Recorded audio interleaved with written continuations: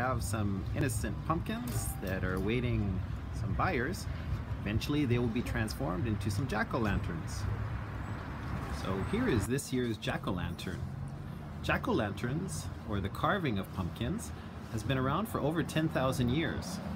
And it was believed that having one of these pumpkins in front of your house would keep evil away. It was also believed that the light of the jack-o'-lantern could help you identify vampires and therefore protect you from them. The name jack-o'-lantern comes from a very old story from Ireland. One night, a man named Jack chased the devil up a tree, and he put a cross at the bottom of the tree so that the devil was trapped. Then he made a deal with the devil. Jack told the devil that if he wanted to be free, he would have to promise Jack to never bring him to hell. Jack had sinned a lot, so he wasn't a very good guy, and he knew that when he died, he would go to hell.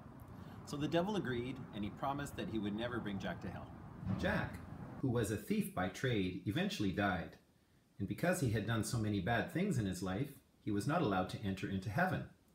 He had also made a deal with the devil to not go to hell, so he was trapped on earth.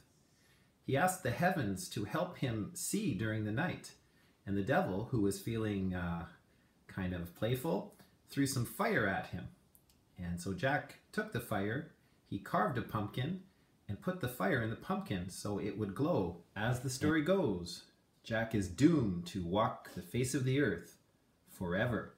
So if you see a pumpkin one night walking down the street, better be careful.